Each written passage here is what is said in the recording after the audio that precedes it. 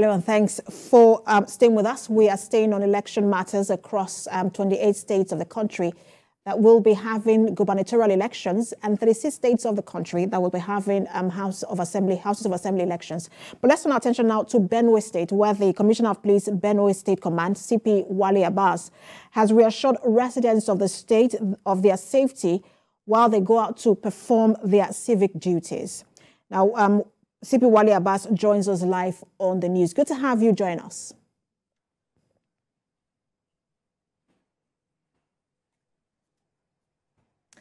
I want to be sure that CP Wale Abbas can hear me. Just indicate, sir.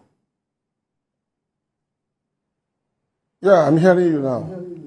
All right, thank you. All right, so let me ask you the preparation of security officers and the police especially for this election in Benue.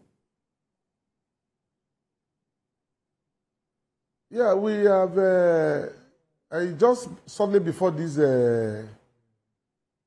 interview, I just returned from the INEC office with other sister agencies, the head of sister agency, where we had a very useful and robust discussion with the REC. If you could remember, during the last presidential elections, we tried our best to ensure we put adequate security in place. And that was why we did not record any casualty or any infraction during the election. This time around, we have replicated the same architecture and we try as much as possible to go ahead to correct little infractions during the election. Yeah, we have met and we have been able to put adequate security in place. Once, I want to thank the Inspector General of Police for providing us both material and asset resources to be able to contain any infraction, if there is going to be any. Because one, I don't even envisage any problem because with what we have on ground, especially the one we had during the presidential election, coupled with the fact that we have been able to rejig and go ahead further, I'm sure with what we have in place, we will not be able to have any issues. However, I want to use this opportunity to tell the Benue people that they should not be afraid of coming out to exercise their voting right. We have enough security. Like I've said, we have almost 5,102 polling units to cover. And from the assistance we receive from the Inspector General of Police, I think we can boast of more than 6,200 men to be deployed for this election. We are not only deploying. Apart from the polling units, we have quick response squad that we have in place in all the senatorial districts, the 3 senatorial zones. In case of any eventuality, they will be there to assist and to come up to ensure we have each free. People should not be afraid. People should come out and exercise their right. I've been able to talk to the political players. We don't have any other state. This is the only state we have. Everybody should eschew violence and embrace peace.